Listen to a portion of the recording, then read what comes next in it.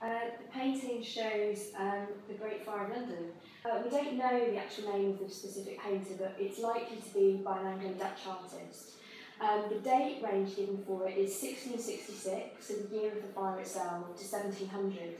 So it's possible that this really is an immediate response to the fire. Something that perhaps supports that is the fact that the painting is very much about the moment. There's not so much of an intensive focus on architectural detail. It is about a spot moment in time, and it's about capturing that devastation. It shows a scene from the Essex Stair.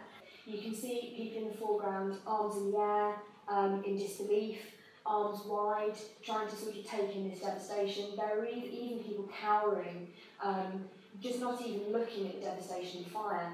There are people loading boats as well. You get the impression of an evacuation, but I imagine this would have been a pretty horrific thing to have seen. And to know that it had been ongoing and was not under control, it must have really felt like something almost apocalyptic.